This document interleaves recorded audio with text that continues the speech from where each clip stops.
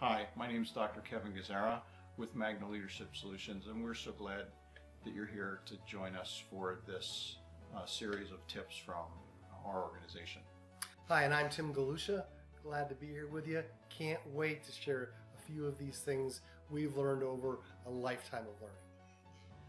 Well, Tim, let's talk about the first question that comes in about kind of understanding ownership and what leadership is all about. And one of the techniques that we use, which is I'm the problem or I'm contributing to the problem, as a foundation for what we see great leaders to do. You know, it sounds really simple, but it's very, very powerful. And one of the first things it does is it unlocks the ability of somebody to be wrong. In many organizations, I really can't be wrong, right? The leader's never wrong. But when the leader steps up and says, you know, I could be the problem here, that unlocks the ability of everyone to be the problem. And so it opens the door to many, many solutions that otherwise wouldn't be possible.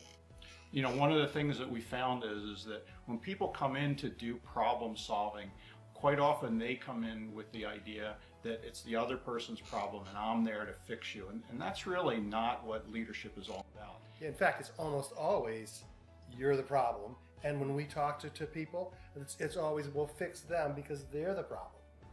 Yeah, and one of the things that we found is that if you start with the other person as the problem, your ability as a leader to be able to come up with the best solution or a better solution is really very, very limited.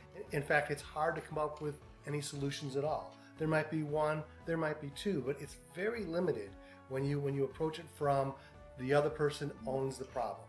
But when you own the problem, now suddenly the opportunities are almost limitless in terms of what could really be done. And it also opens the door for working it out between the two of us, where there's some joint ownership. So could you own 50% and I'll own 50%? Maybe both of us, we could do things a little differently. So lots of opportunities when you start with the idea that I'm the problem or I'm contributing to the problem. What I hear you say, Tim, is that it really moves from a me and you to a we and doing some things together. And that is so critical for people to become leaders. The one thing we'll say is this is not easy. It's hard to do. And in one of the next videos, we'll talk a little bit about what happens when your other leader on the other side of the table is not embracing that. And we'll give you some tips on that in one of the future videos. Yeah, and just one added item I'll add, Kevin, is that when you approach it that I'm the problem or I'm contributing to the problem, then there's a cognitive discussion that goes on. But if the first thing out is you're the problem, now the other person's typically going to have an emotional response and their cognitive abilities go way down, and so the ability to find the best solution is really inhibited. So by starting off with I'm the problem or I'm contributing to the problem, it really opens up that opportunity for a cognitive, focused, problem-solving focused conversation. Thanks for watching the video.